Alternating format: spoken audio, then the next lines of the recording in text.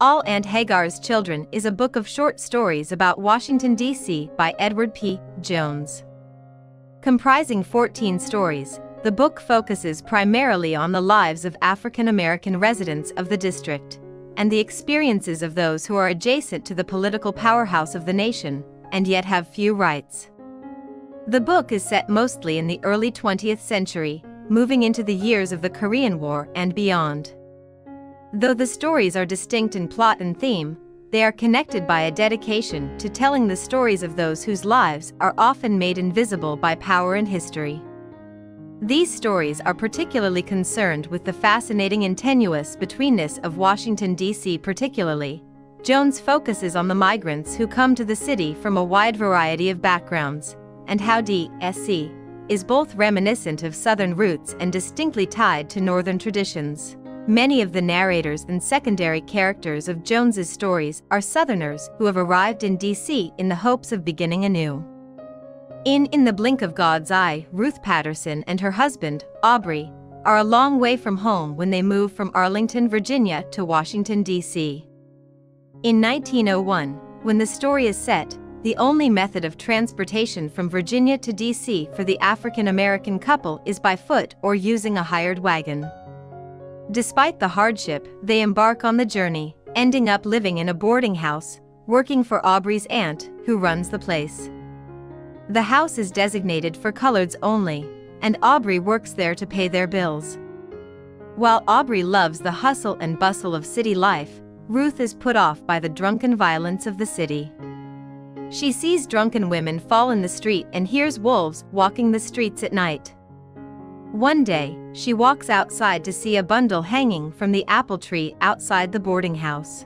She pokes it with a knife she keeps on her person, discovering a living, breathing baby inside. Though Aubrey wanders the streets looking for the child's mother, Ruth is thrilled and takes in the baby as her own, believing that in D.C., babies grow on trees. As Ruth's attention shifts from husband to child, the couple is forced to rediscover the nuances of their relationship. All Aunt Hagar's Children is narrated by a Korean War veteran turned detective, who has taken on the task of investigating the murder of a family friend. Miss Agatha, a friend of the narrator's mother, insists that someone uncover what happened to her child. The narrator's mother, seeing her friend's grief, guilts her son into doing some poking around based on his tenuous military experience. The police don't care, seeing the death as just another black murder, and so the narrator puts off a cross-country move to Alaska to dig into the life of the neighborhood, hoping to find something of interest and fast. As he digs deeper, he realizes that the death of Miss Agatha's son is inextricably tied to Miss Agatha's own violent childhood in the Deep South. In the story Tapestry, another newlywed couple leaves rural life behind to find both hope and disappointment in the city. In other stories, narrators are fresh off plantations, having survived years as slaves, and in others, the characters have decades of education behind them but still struggle to make ends meet in life work in a challenging social and economic climate.